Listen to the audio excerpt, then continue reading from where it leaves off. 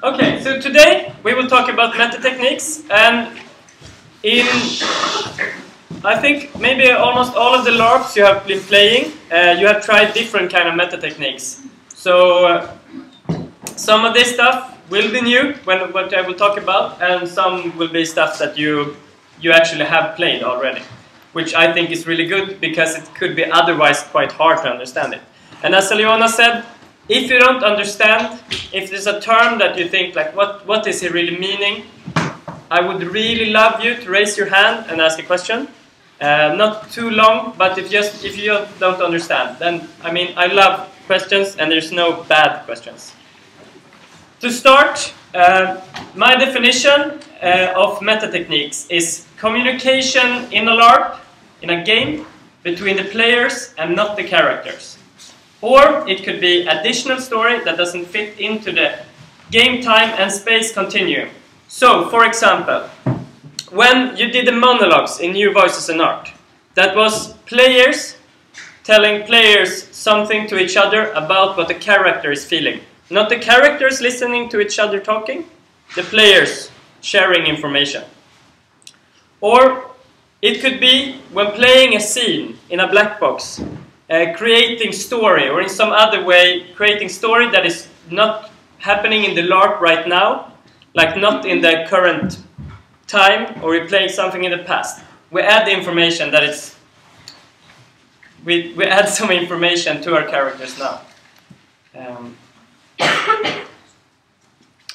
This talk will specify a bit about something that we call dramatic game mechanics, or for short, Dramachanics. This is because Metatechniques is a really big field if you look at whatever could be a metatechnique. And the metatechniques that you have been trying in the games are metatechniques that are there to increase the drama, to change the drama or to add story to the drama or something like that. So we'll narrow it down to metatechniques about Dramachanics. So there are lots of other stuff that could be a metatechnique. For instance, as Jock talked about magic, like spoken magic, or magic represented in a science fiction game or in a fantasy game or whatever. Someone saying a word, and that means that like you are now I forbid you to talk. And if a magician says that, I understand that I cannot talk anymore. But that stuff, we will not go into that. So I just want to say that a lot of stuff can be metatechniques, but when we usually talk about metatechniques, we are actually talking about Dramachanics. Stuff adding drama, monologues and such. Okay, so first, it's just really, really important to think about like a on and off switch of the slider, of the fader.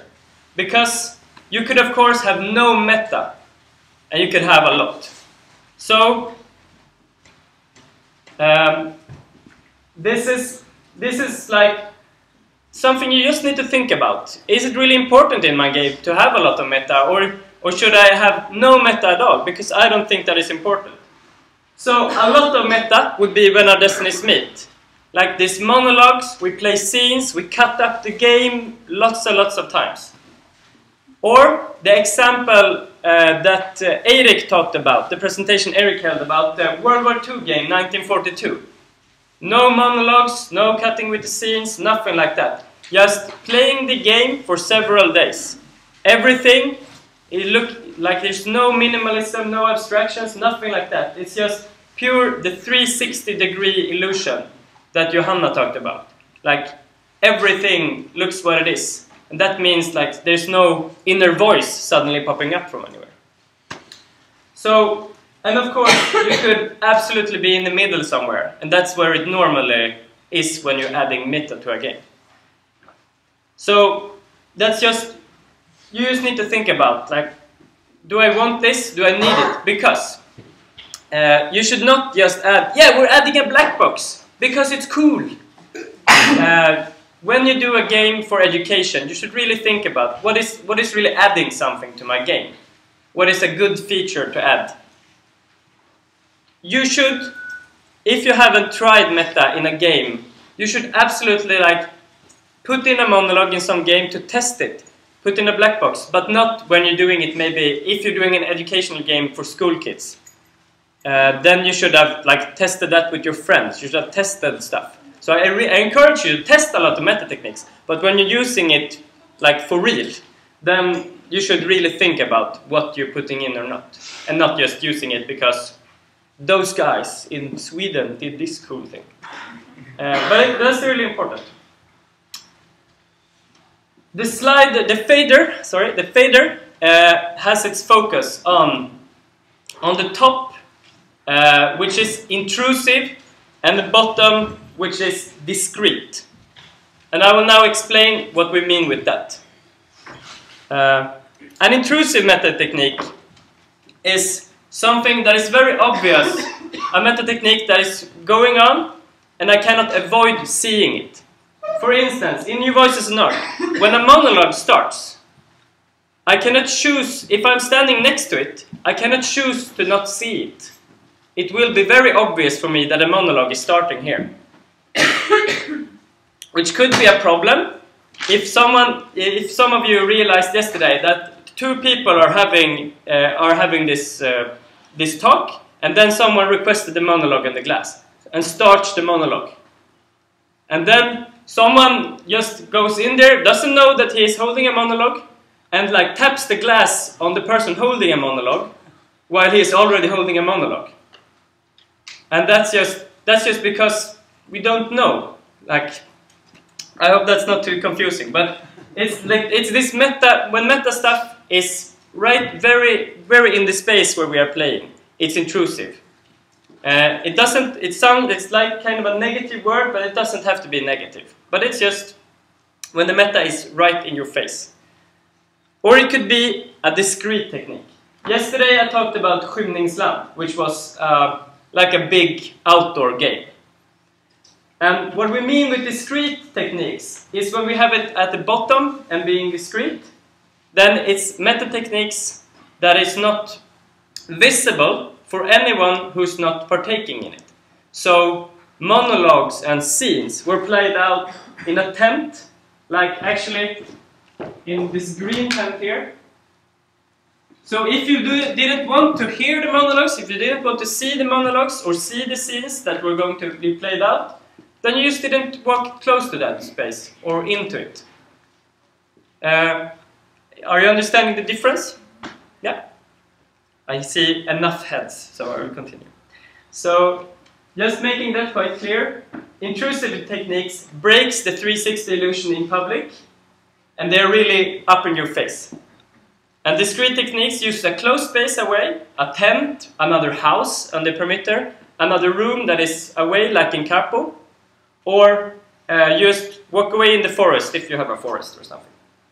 A bit away from the game area where most of the things happen. And they are, of course, not in your face.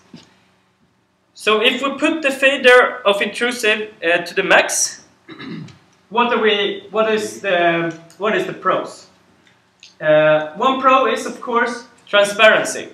If I see all these monologues happening, if I have the possibility to see the monologues happening, I have really easy to hear all these stories. I can hear, like, I have at least the possibility to hear all these inner monologues from characters, to hear their inner thoughts and stuff like that.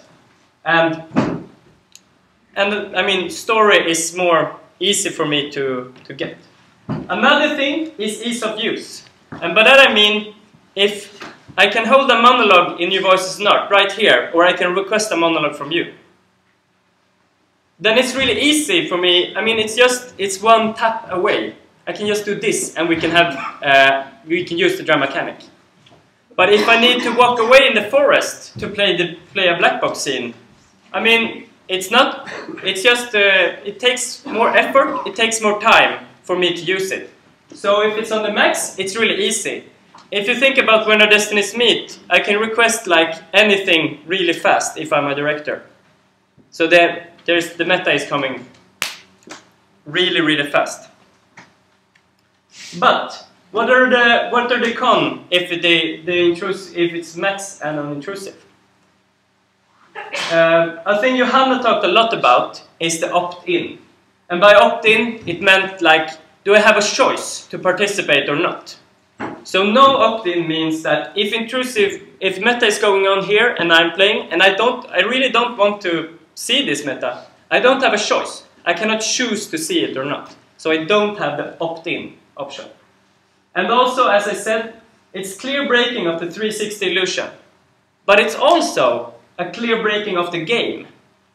So if you want a game that is like, breaks up a lot of times, then you don't want it to the max.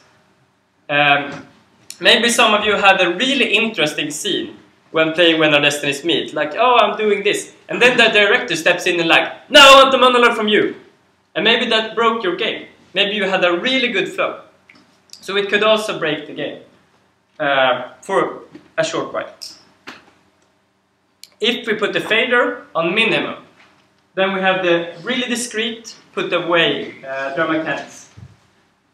The option of opt-in is of course a pro here, because if I want to play a black box scene, then I want to walk away to the tent where I can play the black box scene.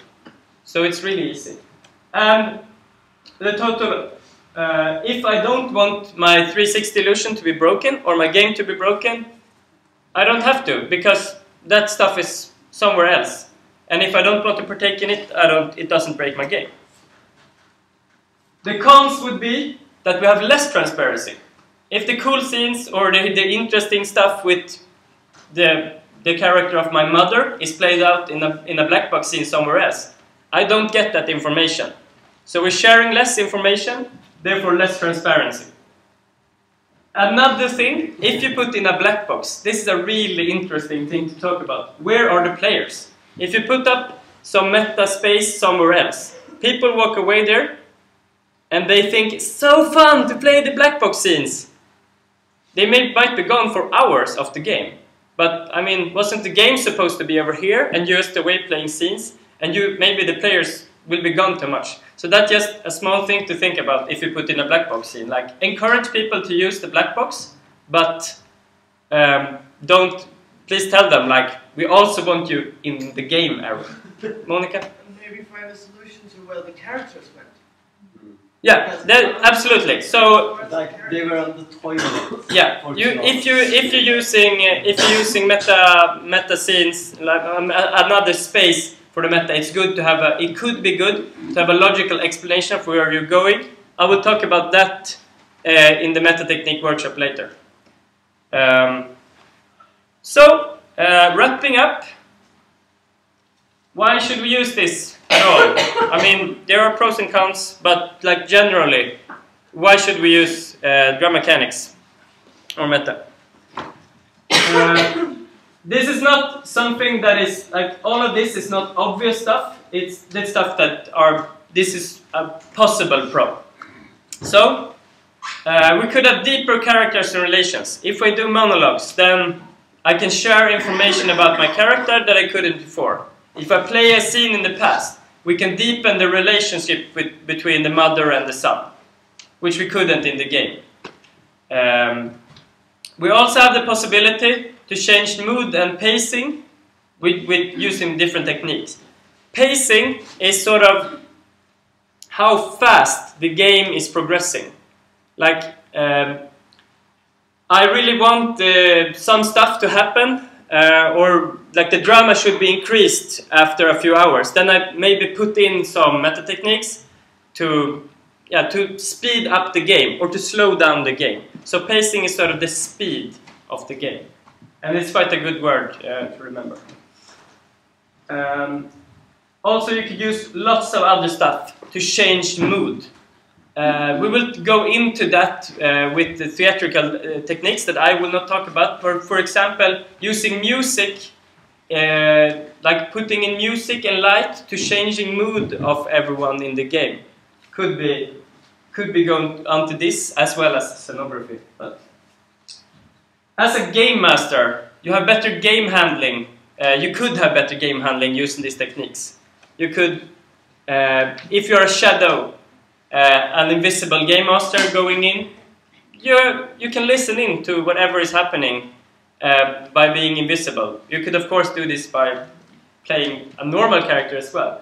But being able to put in the meta stuff could give you more tools to like steer the game in a direction you wanted. Also, don't forget that some people just think it's so much fun to play the scenes, to do the monologues and stuff like that. So it's just the fun factor of meta is really good. So questions,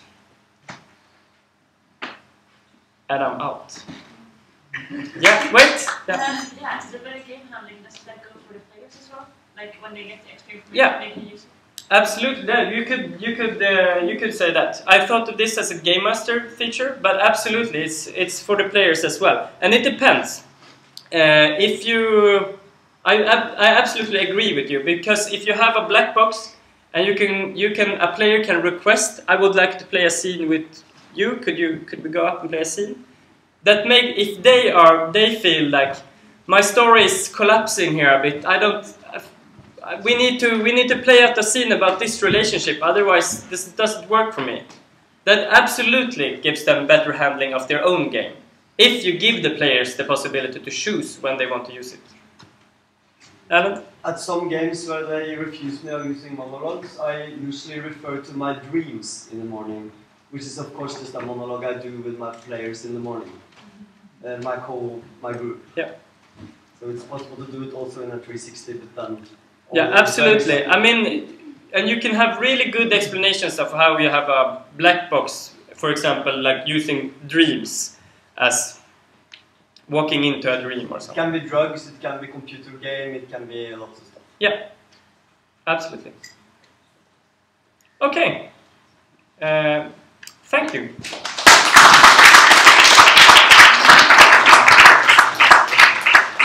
Can it be a Metatechnique if I now come to you and touching your shoulder ask what do you think about your lecture?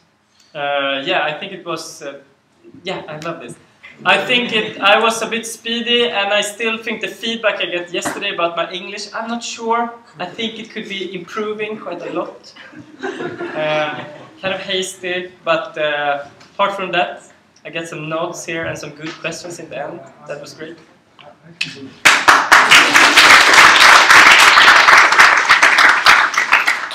Now I will be boring because I will speak about the boring family dinner.